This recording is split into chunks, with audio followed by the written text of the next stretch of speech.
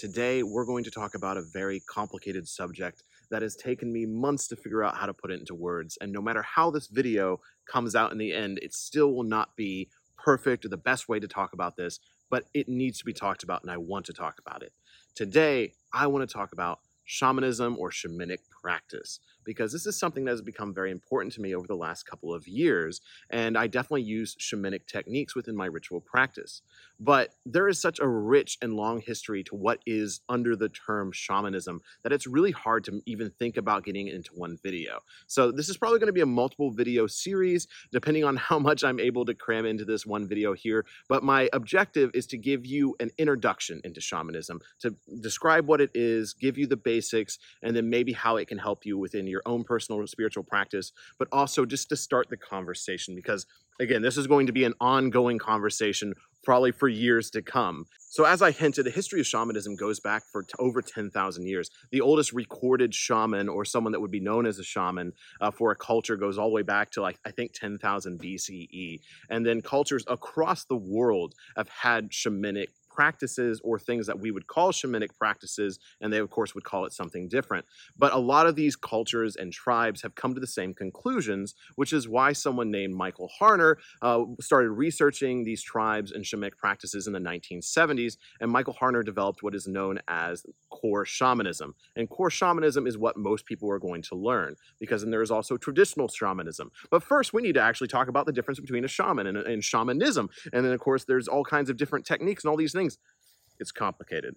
But I'm not alone in this video and in this conversation. I reached out to Spirit of Wolf, a shamanic organization that is all across Europe and up into Siberia, and is starting to spread around here in the United States. So I got a couple people from there, Mirjam and Anthony, to talk with me in an interview to answer some of the basic questions about shamanism. But first, I want them to introduce themselves and talk a little bit about Spirit of Wolf.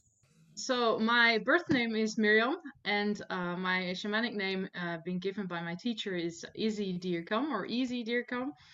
Not like easy, but you write like I, Z, I, and H.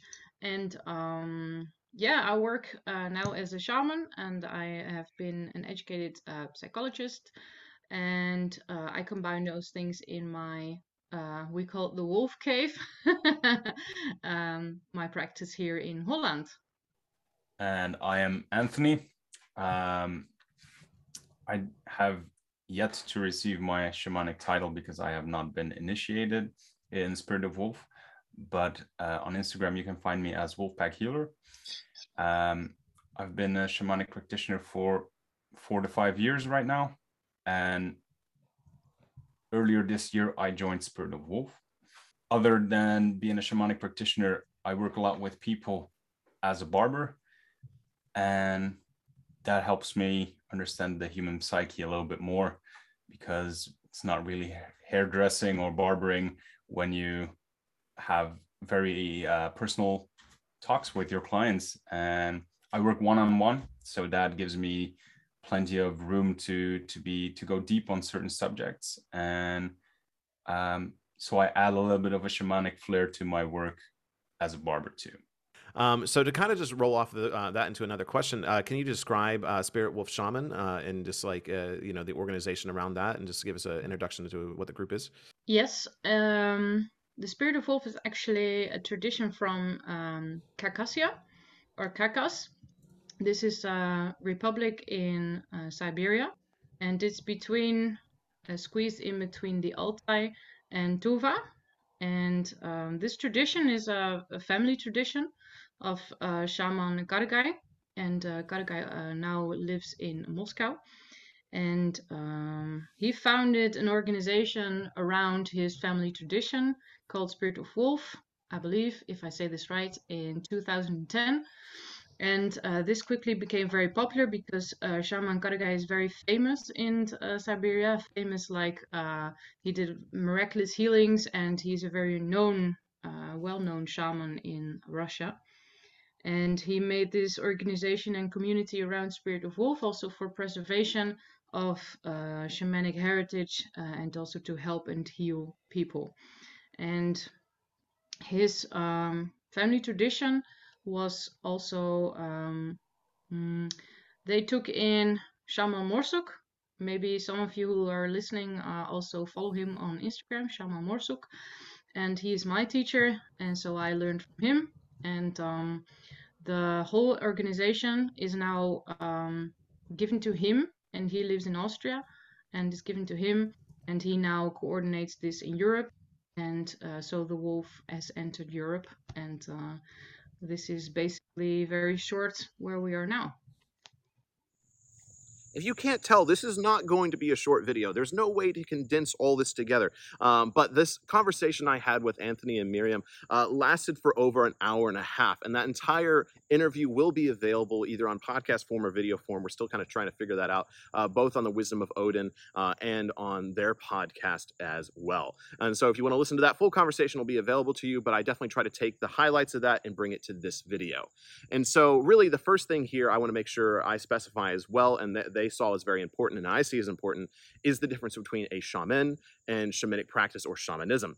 And so a shaman is someone who actually has the role of a shaman within a community, whose job and profession it is to heal people, to help people, to use what they've learned from another shaman that trained them in order to do these things. And so someone who is actually a practicing shaman, it is their profession, it is a career. Whereas someone who uses shamanism or shamanic practice like myself learns from shamanism, typically core shamanism, in order to enrich their lives, in order to get connected more to their spirituality, perhaps to their gods. And so it's just one of those things where, the terminology is very difficult, and, and I wish it was a lot easier. I like to boil things down to simplicity, but it's not that simple. But yes, really, you have the shamans that are, should be highly respected. It's a craft. It's something that takes years and years of training. It's something that is orally passed down. It's going to be different from each tradition. And then you have shamanic practice, which is more than likely what you'll be watching this video for. So just as I have in the past with other subjects, I've broken this down into categories of who, what, why, where, and how, and answering these questions, I think, to make this a little bit easier of a conversation. And then we'll kind of cover some things that I know a lot of people have questions about. There's timestamps down below, but first we're going to cover what is shamanism. Shamanism now has two ways. One of the practicing of the techniques, and the other is the shaman. And the shaman traditionally is the one that does healing. He's also a priest. He's a storyteller, a doctor, a psychologist, and he also performs marriages and is involved in death, birth, and everything else that's involved in the community. Shamanism for me is exactly as Mirjam said, divided in those who practice it and those who are a shaman, in which the role of the shaman is the healer, the psychologist, the doctor, the one who tells you the things you have in your head but don't know how to listen to. And I must add that the most important thing in shamanism is that you have the connection to the spirit world. I was just gonna say that. I'm sorry. And the one that connects with spirit. You said it first. That should be the first thing that we should have said, but it's just so obvious that it's so hard to explain this when you're fully into this. So yes, answering the question of what is shamanism is complicated. It's a big question because it's many different things to many different people and many different people groups. But as we've mentioned before, and as we've talked about quite a bit already, Michael Harner is probably the one most people are going to go with right away. The Way of the Shaman was written quite a long time ago, and the research done in this was, of course, quite a long time ago as well. And it does have importance. It may sound like we're negative towards core shamanism, and it's not inherently a negative thing. It just needs to be understood that there's so much more to shamanism than just core shamanism written by Michael Harner. In fact, I think Mirjam puts it best in the way she describes her relationship with core shamanism. It's like what you say, core shamanism takes the core from everything around the world. And Michael Harner tried to find all the similarities around the world. So he said, like, every shamanic tradition around the world uses trance, for example. I just say something. The one uses trance induced by plants, the other does it by the drum, etc. So he says one component of shamanism, of the core of shamanism, is the trance. So this is the way he, how I perceive it, or how I have understood it. that he wanted to get some to the core of what real shamanism, what shamanism was and is, and to make, I believe, it's not a bad starting point for us here without any tradition, without any shamanic tradition, because I believe in the late 70s or 60s, a lot of Native American rituals came to the West, and the Native American elders, they said, like, you in the West have lost your shamanic tradition, and we want to help you, and you can use our rituals, our sacred rituals. So this was actually, I believe, a good starting point, because there's a whole tradition. It's like a full tradition, and Michael Harner's core shamanism is, of course, not an existing tradition. So he made a system, to be clear, and this system, I think, it's not bad. It's not bad. It's very good, actually, and I've seen good results to up a certain point for people to learn shamanism, as do I have learned it, as do all of us probably have learned core shamanism through books of Sandra Ingerman, and those are very good books, and they're absolutely not bad, and I have no criticism about them whatsoever. Like I said, everything's welcome in this world which is deprived of their connection to nature, so everything's welcome. But if you want to bring a local aspect in, I would prefer that more. And what's the difference? Well, local tradition, like heathenry, is very local. It connects with the plants, with the animals, with climate that is in a certain area, and it also connects with the ancestors. So the traditions that your ancestors have practiced as well. So this makes up a broken line. So this the hope is, of course, that we can reconnect this line. And so people try to combine this core shamanism with research into old tradition and deities and all that kind of stuff. So they almost use core shamanism as like a base to build off of. Yeah, like a basis. Yeah, and that's not a bad idea. I think that's a good idea, actually, to start fresh. And if there's no other option or alternative, this is the best way I think you can reconstruct your tradition, your shamanic tradition. But it's not, well, in fact, it's now a tradition. It's a tradition of Michael Harner. So when you learn from Michael Harner, it's a tradition of Michael Harner, Harner tradition, you can call it this way. So I believe, this is a tradition, core shamanic tradition. So I liked how she described it as Michael Harner's version of shamanism, his tradition of shamanism. But I think it's important to note that there are many books that are very similar to Michael Harner's work as well. So this is another one I picked up by Paul Francis, and it's just called The Shamanic Journey. And there's several books in this series, and again, it's not necessarily a bad thing, and I learned a few things from this book. It has some techniques that may help you out, but at the end of the day, it's very similar to Michael Harner's work, and so I think a lot of the books you're going to find are going to be more similar to this than anything else. But when it comes to specific information about shamanism and the tribes and cultures that have practiced them, I can only say go to those cultures and tribes then. If they want to share their shamanic practice with people from the outside, I think that is perfectly fine and wonderful, but I think it's ultimately up to them because this is a very sacred thing. Now, luckily, Spirit of Wolf, this is a Siberian tradition, but it has spread globally, and so I really respect this way of thinking, how they're sharing these sacred traditions and rituals with people around the world, and I really, really respect that. Now, when it comes to the Nordic perspective here, for the people that, watch the Wisdom of Odin for Norse paganism, this is when it gets really complicated because Norse paganism and shamanism really don't have much of a link outside of vulva work or Sather work. Now, there's not many books about Nordic shamanism, and most of them are written by the same person, which is Evelyn Rysdijk, I believe is how you pronounce her name. And I have one of her books here on physical copy, which is just called Spirit Walking. Now, this one isn't particularly about Nordic paganism, but she has another one that I have on Kindle called The Norse Shaman. And so these books are very similar in ways, and they go off of each other. So clearly, she took a lot of her writings from Spirit Walking, which I think is a good book, and then transitioned it over to Norse Shaman or vice versa. But they're very similar. But Norse Shaman does focus on what we know historically about Nordic shamanism, or what would be called Nordic shamanism, or would be called Nordic spirit walking. And I think that's another key term here. Is spirit walking is a term you'll see a lot for shamanic practice as well. So as far as the Norse shaman goes, it does focus a lot on what we know about vulvas, as well as Sather practice. A lot of this comes from archaeological evidence, which we'll talk about more later when we get to spiritual garb and wear. So she really tries to reconstruct off of very little little information what a vulva Sather practice would be.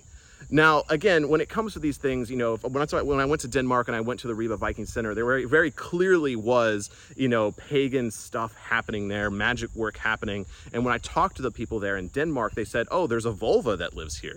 And so I tried to get in contact with her, but I couldn't seem to get a hold of her. She was one of those that definitely doesn't have a lot of social media. And I think that's a common thing when it comes to shamanic practice as well, is it's hard to transcend the internet, because a lot of the people that practice this really stay away from the internet. And so, yeah, it can be hard to learn more because of this, but, you know, it's complicated. But yeah, you know, in conclusion, as far as Nordic shamanism, it's really hard to say. You know, more than likely they had this kind of practice because the majority of cultures had some form of spirit working practice, spirit walking practice that we now would call shamanism in the lump term. But again, it's just hard to say. The same goes for the Druids and the Celtic belief system, the Celtic paganism. If you haven't already, the Celtic paganism video will cover this in much more detail, how complicated Celtic paganism is. But the Druids themselves would fulfill a shamanic type role, as they were the spiritual advisors. They helped with rituals. They were also the medicine men. They were the people that healed. And so they fulfilled a lot of the role of what shamans fill, but they would be called Druids, and what they do would be called Druidism. And so it gets really complicated. So yeah, again, it's really complicated here, but you know, it can be really hard to find specific Norse things when it comes to shamanism. And so that's why, you know, someone like me, I look at what we understand from Norse paganism and then look at, you know, core shamanism and try to draw those conclusions. And just as Mirjam said, a core shamanism can be a good foundation to build your own practice off of. So yeah, shamanism to me is a very personal experience that can be shared with others, but it requires an incredible amount of spiritual honesty between people. Now, we already talked about this a little bit with Nordic paganism and how that kind of goes into shamanism, but I did ask Mirjam and Anthony what they thought the who was of shamanism. So who are involved in the practice of shamanism? Of course, you yourself. And you in connection with the spirits means the spirits of nature, the elements, the sun, the moon, the earth, the sky, the ancestors, and all other beings that you don't know now how they would look like or how they're named, but you will probably meet some. So in the Spirit of Wolf tradition, is there any like that's like set deities? Does it follow like a deity path, or is it more of like focus on the actual practice of it? Well, we don't have deities. We do have. Get them. Yeah. So we do have deities, but it's not in the same form as the Norse structure. We have Father Sky, we have Mother Earth, we have apparently a god from the middle world that I learned yesterday about. And then you have the god from the middle world, or one of the gods from the middle world, who is Kayurakan. He was a bear, and he was actually the first one who gave the tambourine or the drum to the first shaman. So the thing I like here is, like, again, this is one of those things, especially with core shamanism and global religious beliefs, is you see these lines, you know, come together in the sense of the ancestors being an important component. You know, there being higher beings that do have importance and connection to us. You know, the most simple of them being sun, moon, earth. You know, and then getting more complicated from there. But then also the idea of spirits. Spirits is, I think, the common ground that anyone that practices shamanism will find. And the more I learn about, you know, paganism and how it's evolved in cultures who have not been removed from their pagan belief systems, that's more or less how it is seen. It's this animistic idea of us living in unity with the spiritual world around us. Now, a couple of, you know, cleanup questions here because of the when and the where of shamanism and where you practice it. You know, these are just kind of simple questions, but I thought maybe they would help you out. It depends on the tradition, and it depends on your own needs and the way in shamanism that you've chosen. But we in Spirit of Wolf, we are active during several calendar days when we honor the elements, and they have special days. We honor the equinoxes and the solstices, and we make ritual during the new and the full moon to ride on this flow of energy of rise and fall and rise and fall again. preferably in nature, but we are living in 2022, in which we have more plants than we have children, so you can connect with those. But also in your homes, these have spirits too. They care for you. They will look out for you. They will bring fortune for you if you treat them well. And you can actually just do it everywhere. If you find a nice rock on the street, you just grab it, sit down with it, have a little talk with it. If it doesn't say anything, that's perfect too, but at least you have a nice rock. Now, as far as me, you know me, I'm the outside guy. I prefer to do things outside, but I will say when I was just getting started with shamanic practicing, with trance work, with spirit walking, I did it in my house because I didn't feel comfortable going outside and doing it. But at the end of the day, it is about nature. It's about feeling more connected to everything, about the lives that exist all around us, about the trees, about the grass, about the bugs. And so I do like to do it outside when I can, but of course finding a space for it isn't always possible, especially if you're using a drum. But right here, I think I found the perfect space for it. It's a grove with a triple tree growing in the center. And so, of course, I'm like, this is a perfect spot. And there's no one here. And so, yeah, I might do a little something out here. We'll see. But yeah, as far as the wear, it really is up to you where you feel the most comfortable. But ultimately, it can be done anywhere. But just remember, it is a nature-based thing. So I highly recommend doing it outside. Now, this next question is going to be the big one, and I loved asking this one to Mirjam and Anthony to see their answers. But it's the question of why practice shamanism. Yeah, why would someone practice shamanism? It brings you more into contact with nature, with your own soul or spirit, whatever you may call it. Brings you more in touch with your feelings and can bring you deep rest and connection with the world around you, yourself, and others. One should practice shamanism for its own benefits, for mental health, for physical health, for spiritual health, to learn to know yourself better in many levels. For me, it was a lifesaver, and I'm sure it was for many people, and will be for many people. The intense and beautiful bond you create with yourself and the spirits that are around you, that's just worth it for me. Now, obviously, this answer is going to be slightly different depending on if you want to be a shaman or if you want to practice shamanism. Being a shaman is going, and wanting to be a shaman is going to be very different than someone that wants to practice shamanism.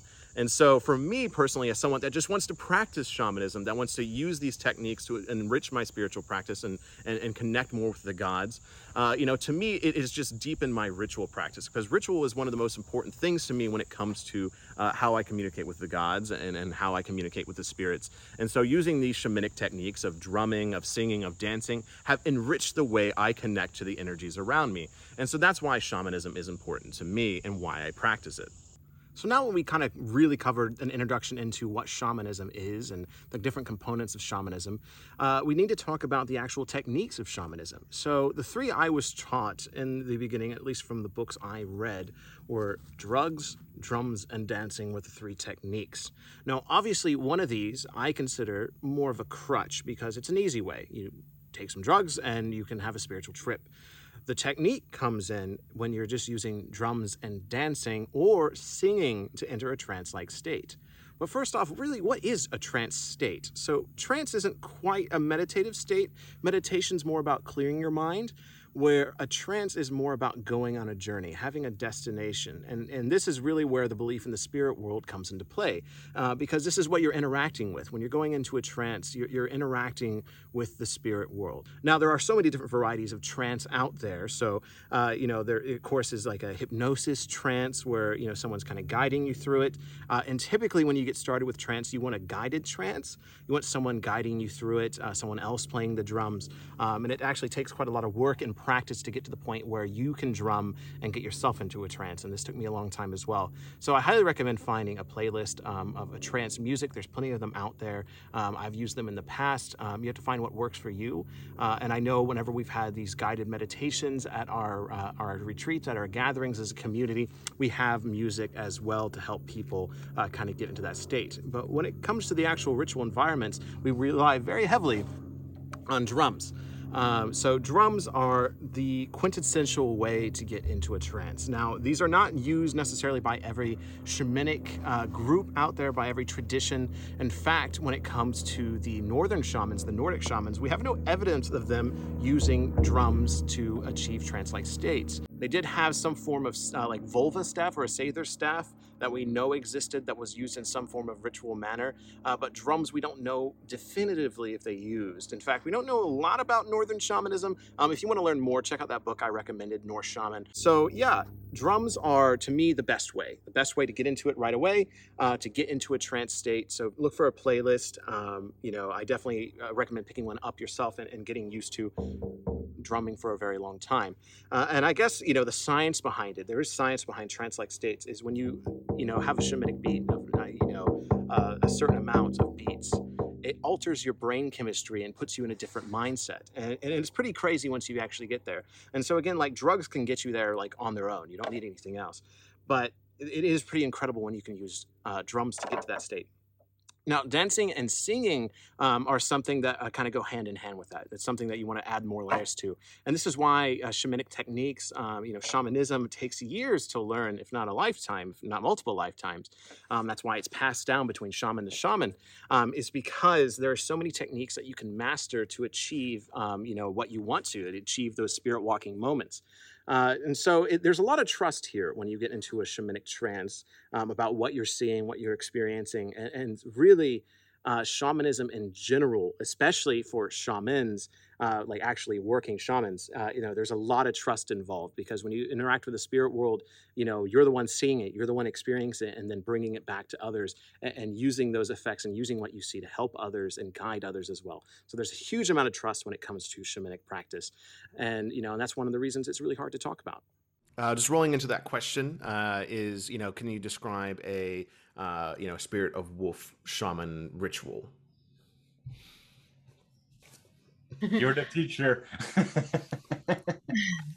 There's no such thing as a spirit of wolf typical ritual, but one of the main rituals that you also find not only in our tradition but also in Tuva and other places of Siberia is the Kamlani ritual, which followers of mine or Anthony have also seen coming up on our Instagrams. And this is like a very ancient and basic sort of shamanic format for a ritual.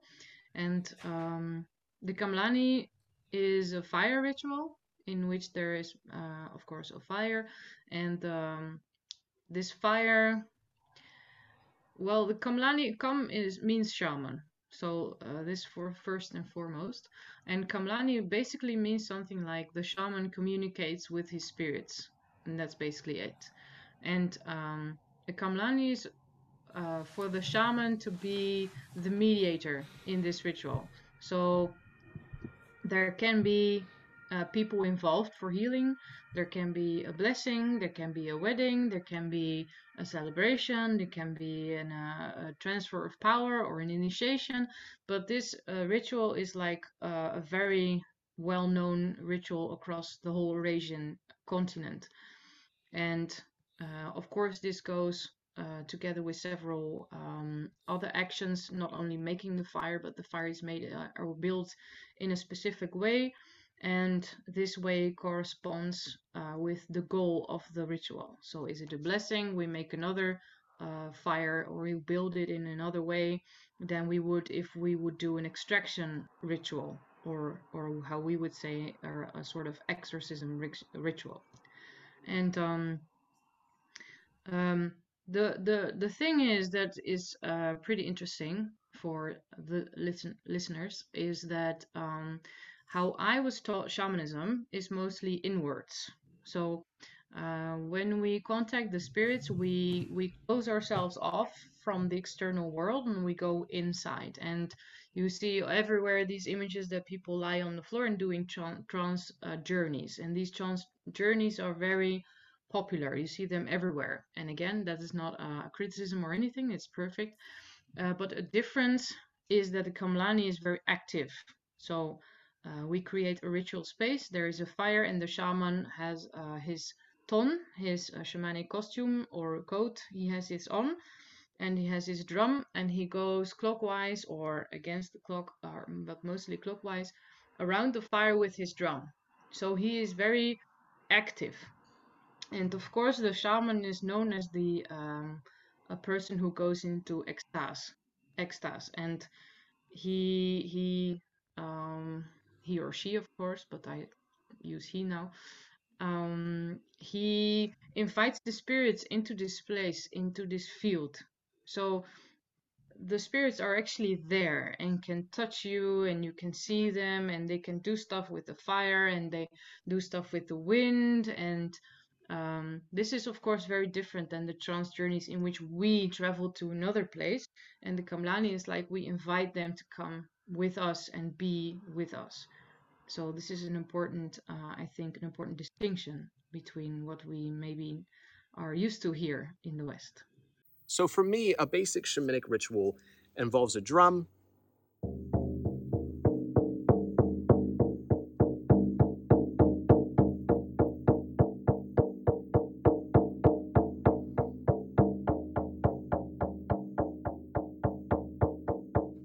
that's really it. So that's a really basic one. And if you actually look at all these books I've recommended throughout this, have a lot of beginner techniques I recommend. A lot of them are very simple, just simple journeys, simple conversations with spirits and things like that. But I would say like the first one, which is a really good one, is just like a gratitude one. This is the first one I learned. Is just going into a shamanic trance and then just saying to the realms that we're in now, the middle realm, thank you. Thank you for everything. Thanking the spirits that are around you for every lesson they teach you. It's a really wholesome and great way to connect with them. And then once you've connected here in the middle realm, it's a lot easier to start exploring elsewhere, because the middle realm is what exists now. I mean, it's this tree right next to me. It's this valley. It's this clouds above me. All the spirits that exist around me. That's the middle realm. So it's more tangible. But when it comes to things such as the upper realm and what is above us, and connecting to deities and higher beings, it gets a little bit more complicated.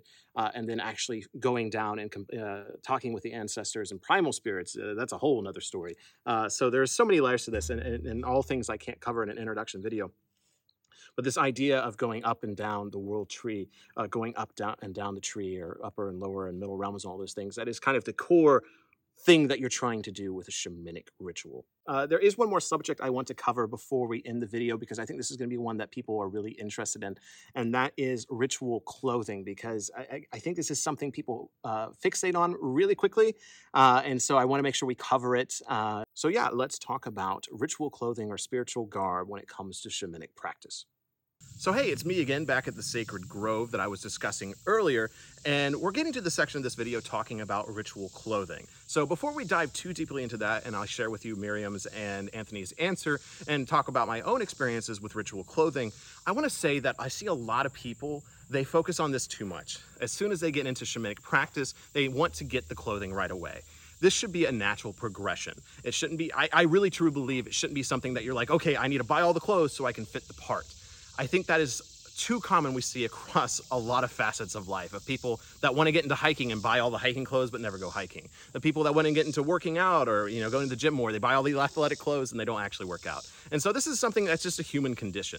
And it's the same with shamanic practice. Truly, in my mind, what you need is a way to get into the trance. That is one of the most important aspects to me of shamanic practice. And so buying a drum, making a drum, that is where you want to start. The clothing, the wear, it'll all come in time. Again, we'll share with you where this clothing comes from, where I've kind of discovered it in my own path, and of course, where the Spirit of Wolf tradition comes in. So if you want to get into shamanic practice for the first time, what I truly believe you need to pick up before the visor, before the headdress, before the robes, before the necklaces, before anything else, is a drum. Well, the ton or the shamanic costume, like is hanging behind me and Mirjam. It contains a few parts. You have the shamanic crown or headdress, which is set upon the head, and you have the ton, which is the vestment that you're wearing. It's like a robe, but a little bit different. This, first and foremost, it brings protection. It brings protection to ourselves, but also to the people around us, especially if we're hosting a ritual where other people are included. The iron that are hanging, the snakes that are hanging from Isis' shamanic costume, these are spirits that are actually helping her along her path in the rituals, but also in healing work and in, if I'm correct about this, daily life. And they add, it's like having a personal army with you that will help you, with healings, with guiding, with calling in the right spirits, so that nobody gets like bad experiences.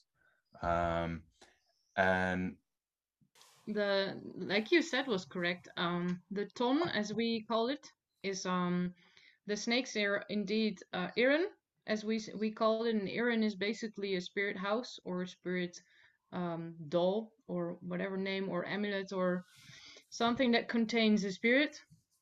And these snakes are given by initiation. So this is a very big difference between the ritual garment that you see, who also other people from traditions are wearing, who are not initiated, and this is your proof of initiation. So you don't need anything to. If I go to Siberia and I come like this, they see you are shaman within the tradition, because this is what you get when you are initiated.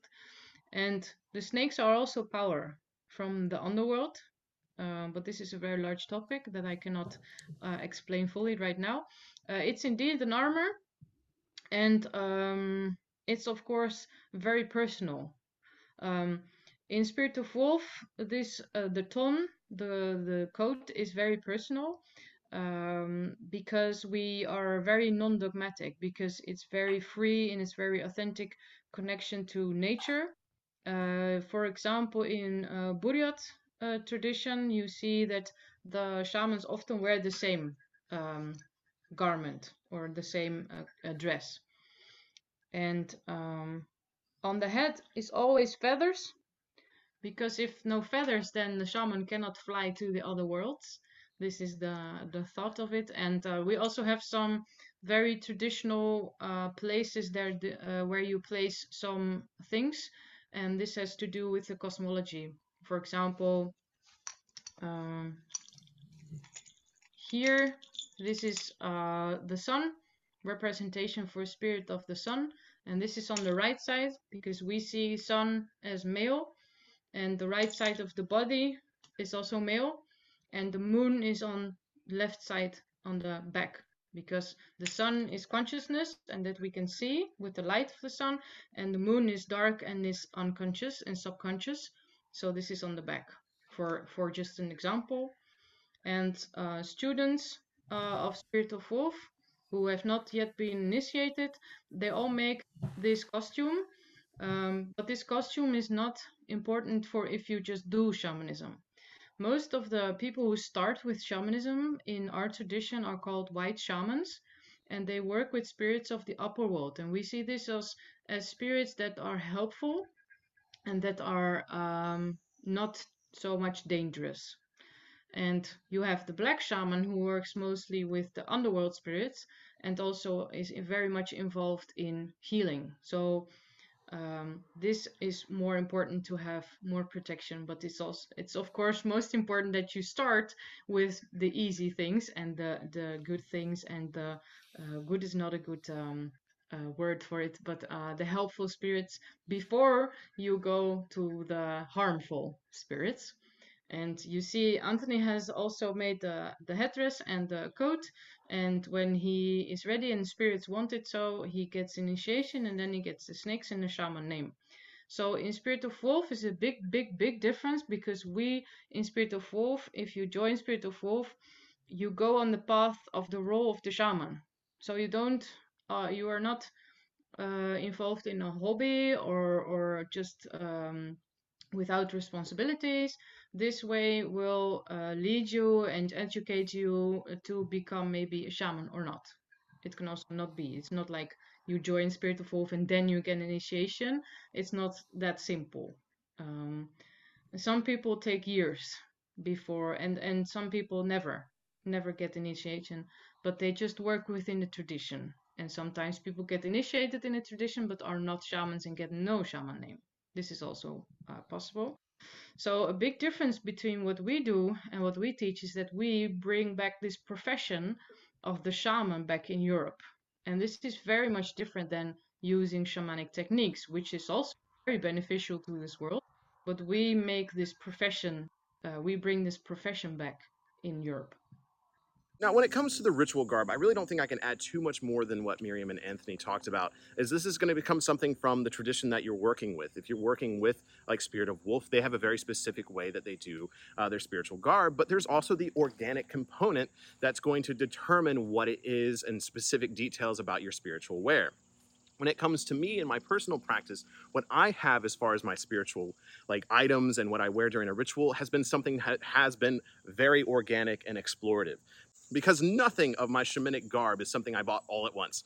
Many of it is stuff that I have made, I have replaced, stuff that just has memories to me, like the green robe I have. There is nothing special about that green robe. I bought it off Amazon, and I'll admit it, I bought it off Amazon. But I have worn it during so many rituals. The first time I wore it was at the Midsummer Gathering, the first Midsummer Gathering we ever had. And I've worn it at countless rituals since then. So now it has a story, now it has purpose to me. And there's no book out there that says you have to wear a green robe during your certain rituals or anything like that. But now that green robe is important to me. Even though it's just an Amazon robe I bought, it has a story and a meaning. And that's another reason that shamanism is difficult to talk about, is because it is a very personal spiritual experience. And so really it's going to be different for every single one of you out there. But I do have a piece of advice here at the very end for you to help you along your way if you're interested in getting into this.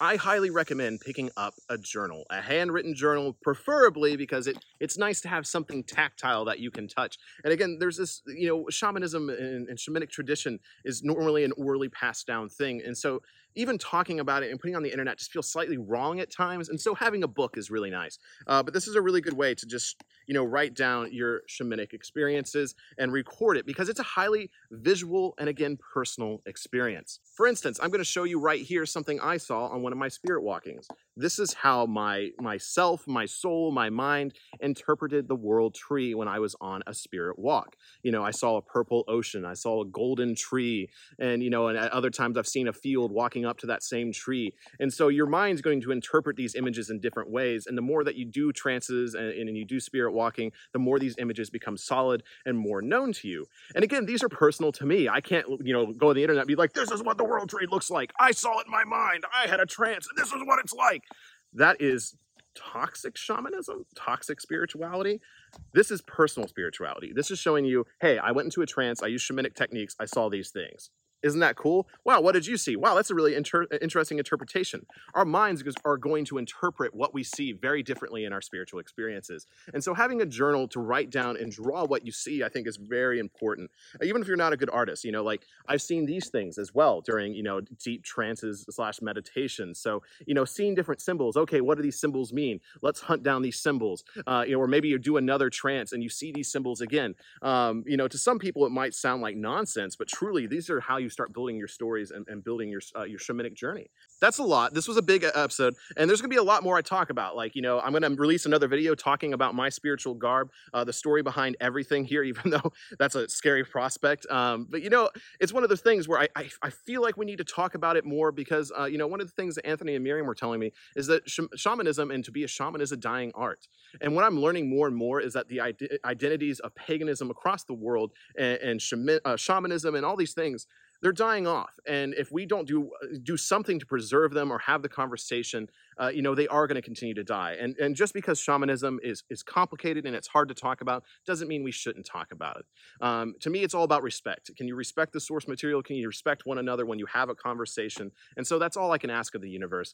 This video is not perfect. This video was very hard to make, but I hope it has been able to give you a starting point off in your research to figure out more about shamanism on your own. Please hop down and join in the conversation down below if you want to talk about shamanic practice and you know, and just learn from one another. A huge shout out to Mirjam and Anthony for helping me throughout this video, helping me throughout the process, and of course sitting down and having that interview with me. I'll leave a link down below wherever that full interview ends up. So thank you to you both. I wouldn't be able to have done this without you, and I hope I was able to honor what you taught me in the brief times that we talked.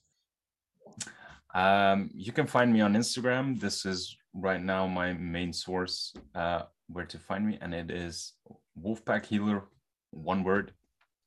I try to share as much as I can. I'm not always good at it, but I try to share good content. Yeah, and for me, without spelling my whole name and everything around it, it's best to just look for Isidirkam. And I think Jacob would be so nice to put it somewhere around where you are listening right now. So you can go to the Instagram, and there you can find my website, and there you can find Spirit of Wolf. But if you are very much interested in Spirit of Wolf and not in me or in Anthony, you can go to spiritofwolf.net to look for more info on the tradition. Oh, yes. And of course, you can also find Mirjam and I talking about all things shamanism and healing on our podcast, which is called Woodwolf, which Jacob will also be so kindly to link in the description. You're asking a lot of me right now. I got to link a few. Oh my gosh. With that, thank you all so very much. Those names going down here, these are the amazing people that support this channel, that make sure I'm able to do this research and this work and make these contacts, come out here and film these things and edit it and all this stuff. So to all these people, thank you very much. If you want to get your name in the credits, head down to Patreon. There is a tier that allows you to get your name in the credits here, along with a lot of other benefits, including our community Discord, live streams, early access videos, and the book supporter tier. So thank you to all these names. Thank you to everyone that watches this content. And until the hall, let's go.